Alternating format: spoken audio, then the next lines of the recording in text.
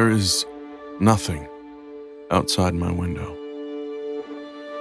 The day it appeared, the familiar sounds of the city streets that filled the corners of my small apartment disappeared, replaced by deafening silence. I went to my window and looked out, only to be faced with vast, inescapable nothing. It was as if the world had become split in half into one that existed and one that simply did not. It was neither dark nor bright, near nor far. It wasn't anything at all. Our world's story, redacted by some cruel god for reasons unknown. Those who haven't witnessed nothing might tell you to close your eyes. But even when you close your eyes, there's still something. A shimmer of light, the ghost of something bright, a face or a voice. To truly experience nothing cannot be described.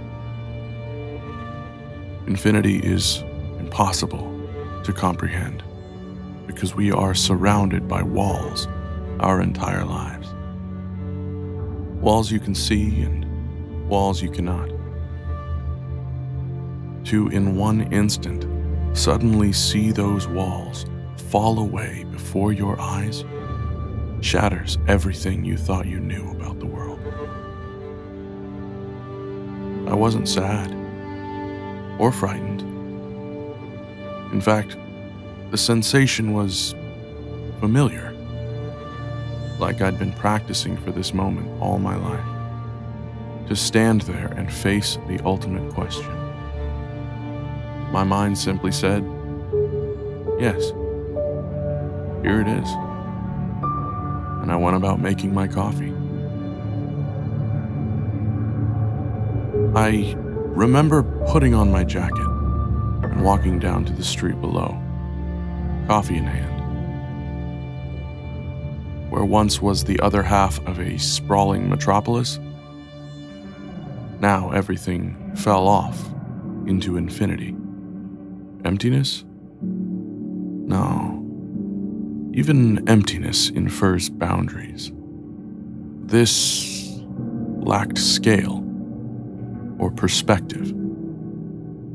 It just was. My thoughts should have gone out to the people I knew to once reside on the other side of that nothing. But no names came to mind. I only felt the ghost of a sensation similar to grief, and then it evaporated. People lined the streets for miles, gripped in silence. No cacophony of traffic and human discourse, no birds flying overhead, no wind, just nothing. I walked among the statuesque onlookers, all blank-faced as if they too felt nothing. No fear, no wonder, no euphoria. I was witnessing the collective realization that our entire existence just might be a lie. No emotion for that experience existed until that moment, and so it looked like nothing. A man broke the ranks of the gathering crowd and approached the razor-sharp edge that was indiscriminate of where it drew its boundaries. Without a moment of hesitation, he stepped into the nothing, and in turn became nothing. No one stopped him, or uttered so much as a word. He was only the first to go. Others followed. First a few, then a dozen, then what looked like hundreds, driving like cattle out of existence. Others started turning back as their previous realities seeped back into consciousness. Then There was running in both directions, and screaming. The real danger wasn't from the nothing, but from those who feared it. The inevitable question was growing in everyone's mind. What was on the other side? Was there another side? One thing was for certain. No one walked out of the nothing. As the world around me sank further into chaos, I returned to the safety of my apartment and witnessed the slow decline of humanity.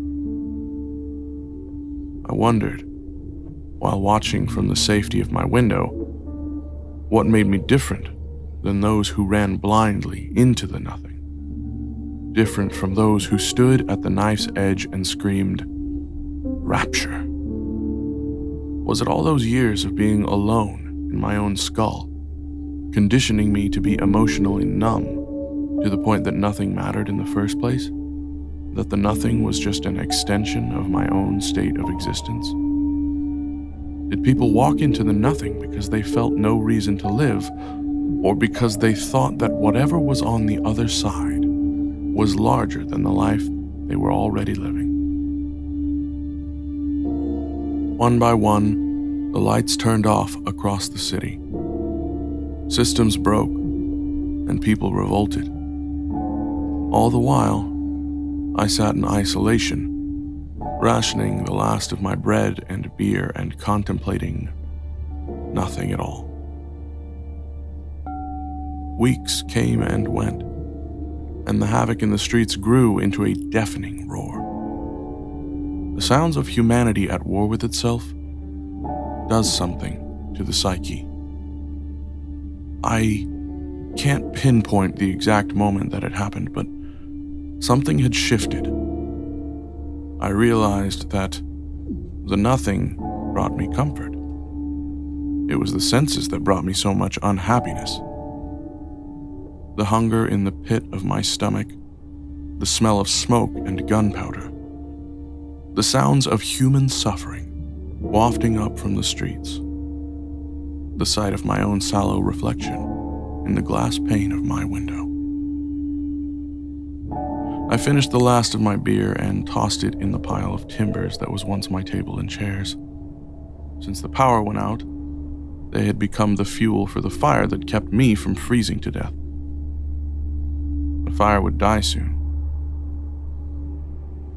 I picked up the leg of a chair and turned the rotten piece of second-hand walnut in my hand. I wondered how long it could possibly burn. I let it tumble from my hand instead of feeding it to the fire. Then I opened the front door and glided down the steps onto the street, now covered in refuse and the occasional body. A rat scurried out of a trash can and was immediately leapt upon by a child of perhaps 8 or 9. I turned away from the tiny screams of the rat and the feral growling of the child, and continued on until I stood with my toes only inches from oblivion.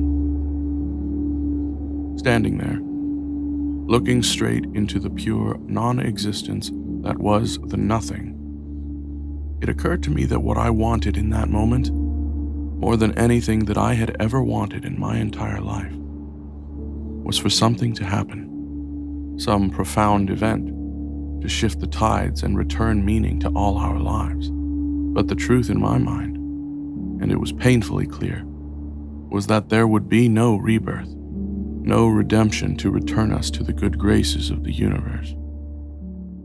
This was all there was, or ever would be from now on. Only the choice between being and not. The choice was clear to me. In fact, it was really no choice at all. And so, without any further thought or hesitation, I let go of everything I ever knew. And smiling, for the first time in a long time, I stepped into the nothing.